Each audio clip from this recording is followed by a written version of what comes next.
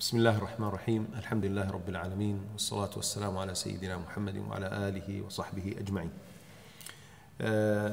This session we will start with Surah Al-Mutaffifeen.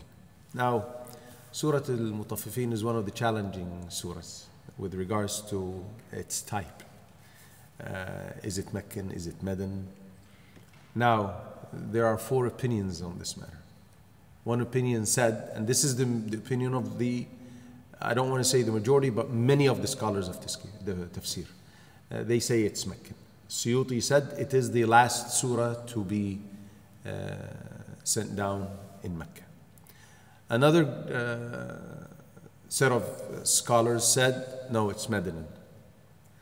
A third group said, well, it is Meccan, it is Medinan, except for the last 8 verses. These are Meccan, but the rest are Medinan. Some said, and this is the fourth group, they said it was not in Mecca, nor was it in Medina. It was on the way between Mecca and Medina. However, what makes it more to be, according to the statement of the majority of the Mufassirin, Meccan, is that it consists of very short verses. And this is, if you remember, when we spoke about the style of the Meccan and the Medinan surahs and verses, we said that the Meccan ones were short verses as opposed to the Medinan ones being generally longer. The Meccan ones usually address the day of resurrection, the consequence of those who deny it. It also includes the destiny of believers and non-believers. It also, in this surah, it mentions the mockery of the Quraysh against the poor believers towards the end of the surah, and some of the false lies they said about the Quran. And this is what makes one believe that the opinion of the majority of the scholars is the correct opinion. Its name is Al-Mutaffifeen. Some called it Waylun lil-Mutaffifeen, according to the first verse. The reason of revelation is a matter of difference of opinion, because the narration which is used is disputed. Is it Hasan, which is sound? Hasan is lower than Sahih, right? Or is it inauthentic altogether, right? And this is because had it been agreed upon regarding the authenticity of this narration, I mean, had they agreed upon the authenticity of this narration, then it would have resolved the first issue of it being Meccan or Medinan. Because this narration, Ibn Abbas said, when the Prophet ﷺ arrived to Medina, the Medinan merchants were the worst people in measure. When they measure to sell you, they were the worst people in measure. Some of the scholars said they learned this from the Jews. But regardless, they were the worst. This is their description. And then Allah Azza wa Jal sent down Waylun lil-Mutaffifeen, this surah, so they became the best people in measure. Now, had this been agreed upon to be authentic, then there is no space for argument. There's no space for dispute or difference of opinion. If this was a sound, agreed upon to be a sound or authentic narration, khalas, it solves that it's a Medinan surah. But since they don't have an agreement on its authenticity, that left space for the difference of opinion.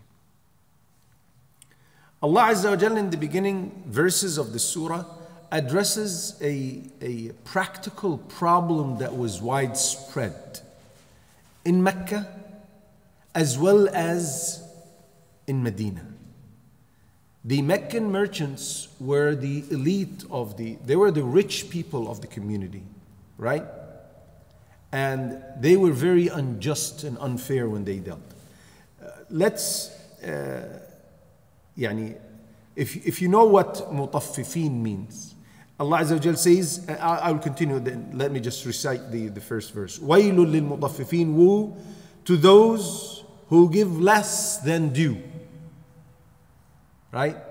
What happens when this is widespread? Problems within the community happens. It spreads diseases, social diseases amongst people. And that's why Allah Azza wa Jal warned against this, using the word wail. Now wail, as Ibn Abbas said, and this is again a matter of difference of opinion amongst the scholars and the companions. Ibn Abbas said, it's a valley in Jahannam, in hellfire, which has the pus of the people of Jahannam run through it. Right? So Allah Azza wa Jal, if this was the case, He's saying this is going to be for those who have this practice, who give less than due. As-Sa'di rahmatullah alayhi said, it's a word usually used to threaten people with punishment. A third group said it means ultimate destruction. Regardless of which one of these three meanings it holds, it's something terrifying. Allah Azza wa Jal is launching a war against those who give less than due. Now, for us believers, as Imam al-Dhahabi said in his famous book Al-Kaba'ir, when the word wail is used for something, it's an indication that that thing is one of the major grave sins. It's one of the kaba'ir. It's a kabira. Right? Now Allah Azza wa Jal goes on to give the description and details of those mutaffifeen. الذين إذا اكتالوا على الناس يستوفون وإذا كالوهم أو وزنوهم يخسرون. Who, when they take a measure from people, take in full. They demand it in full. But if they give by measure or by weight to them, when it's reversed, now it's their turn to give to others, they cause loss. Sheikh Al-Uthaymeen said that in principle, the tatfif, which is extracted from mutaffifeen, the description, the adjective, is usually used in financial transactions or measures of weight. But it holds a much broader sense. It's a concept that's much more comprehensive than that. He said it applies to anyone who wants, when it comes to his rights, his due, he wants that in full.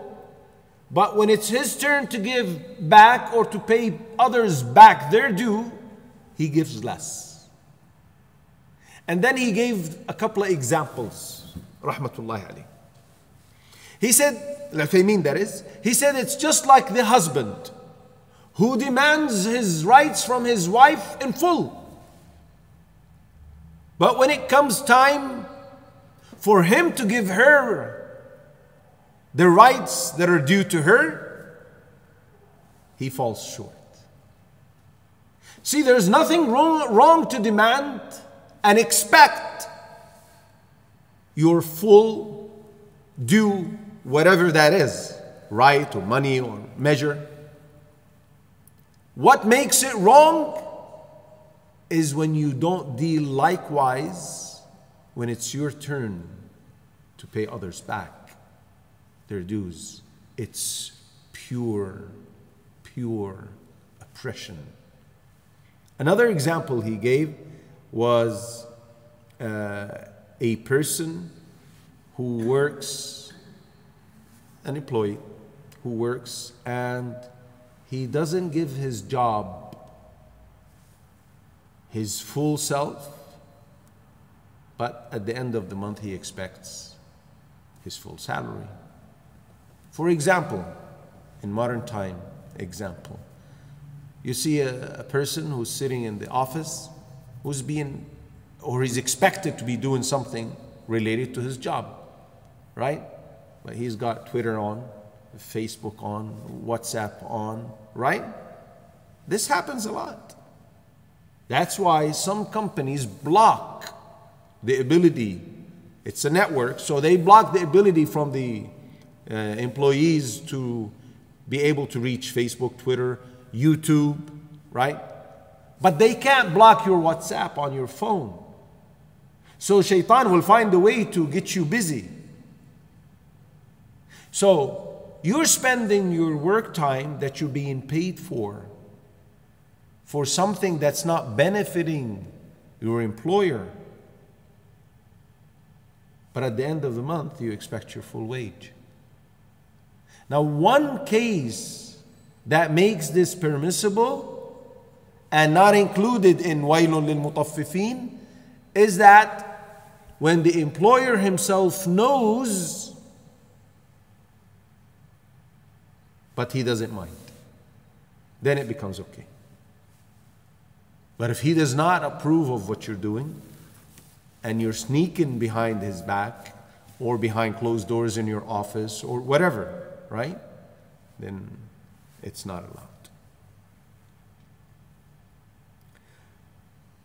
أَلَا يَظُنُّ أُولَٰئِكَ أَنَّهُمْ مَبْعُوثُونَ. Do they not think that they will be resurrected? What made them dare to refrain from giving people their due in full with regards to the people of the Quraysh is that they did not believe of resurrection. See, just to remember that you will be resurrected and held accountable for what you're doing is enough to prevent you from doing that. If a believer remembers that he will one day die and then be resurrected and be held account for not giving people their due in full, he will refrain. And the believer, when the believer sins, is imitating the disbelievers who denied resurrection by action, meaning his heedlessness of that day is what blocked his mind to think about the day of resurrection. So he's acting as if he will never be resurrected and held accountable. Sheikh Al-Uthaymeen said, if the one who thinks about abandoning an obligation or committing a prohibition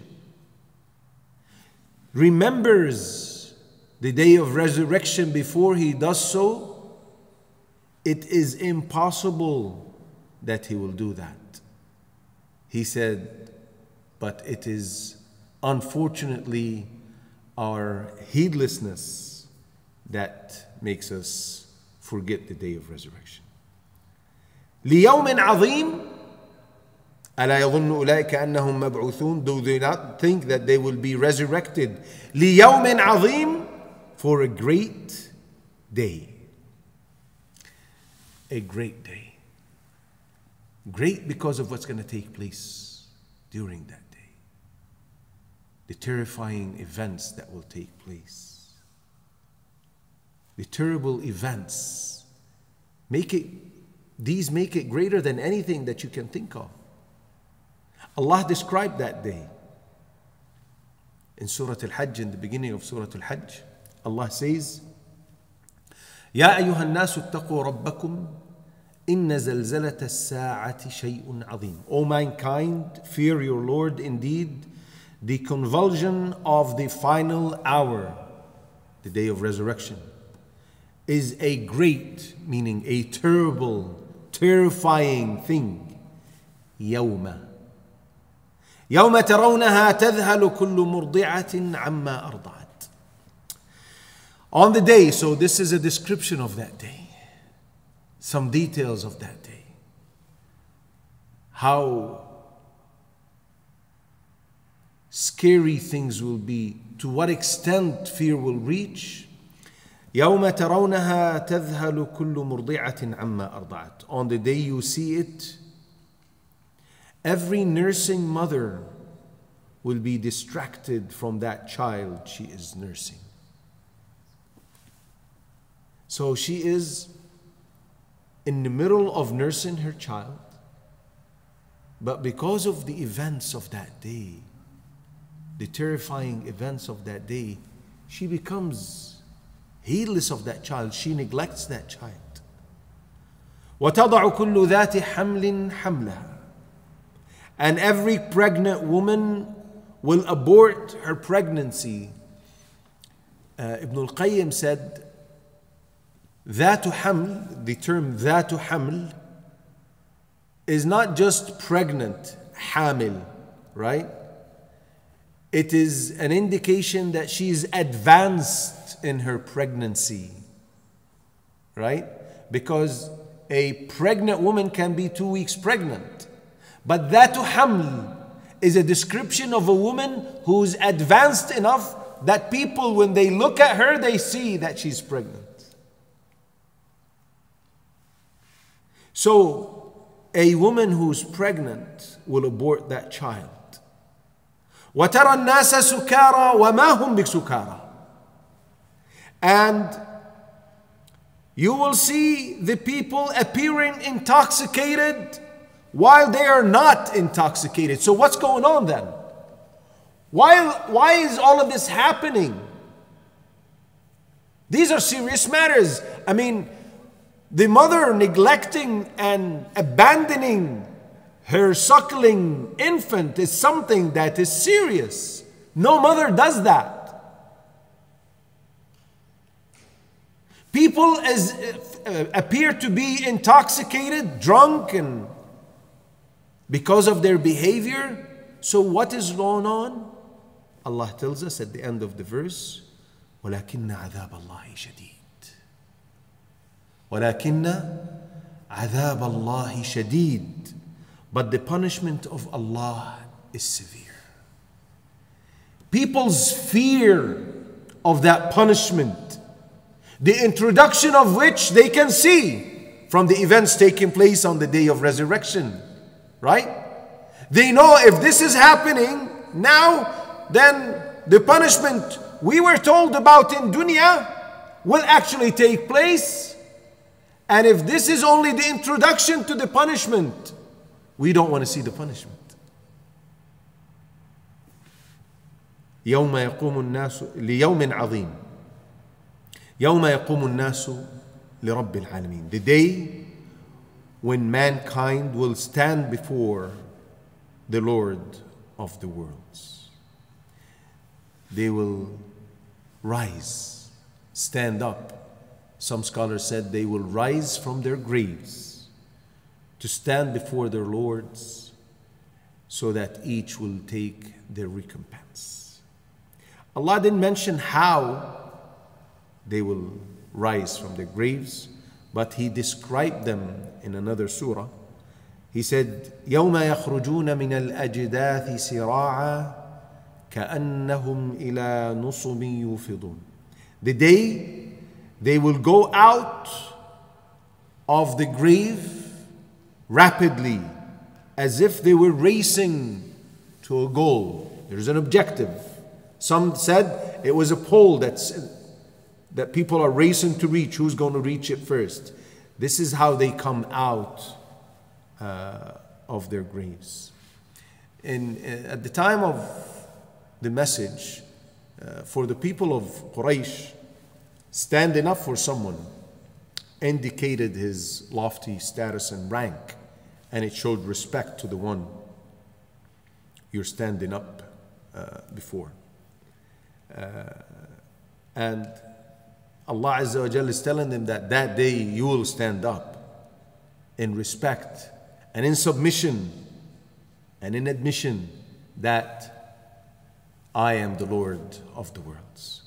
Ibn Umar narrated that the Prophet ﷺ said, and this is mentioned in the book of Imam al-Bukhari, he said, one will stand in his own sweat until it reaches half of his ears.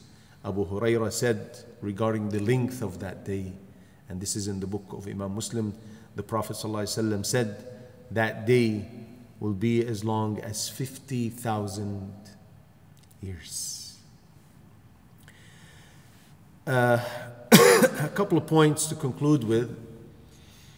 This being a Meccan surah, and yet addresses the issue of transaction and measure and giving people their due in full. In a Meccan surah, which usually does not address these issues except in very general terms, is an indication that this matter was very widespread in Mecca as well as in Medina. It's a warning to the Meccans who were opposing the message of Muhammad sallallahu alaihi wasallam, telling them that this religion is not just rituals, it's a comprehensive way of life that will touch every aspect of it, including your trade and business. And though Islam was very weak in that stage, the Meccan stage was a very weak one, a lot of secrecy in the da'wah, right? There is no state, no protection, no army, no nothing established.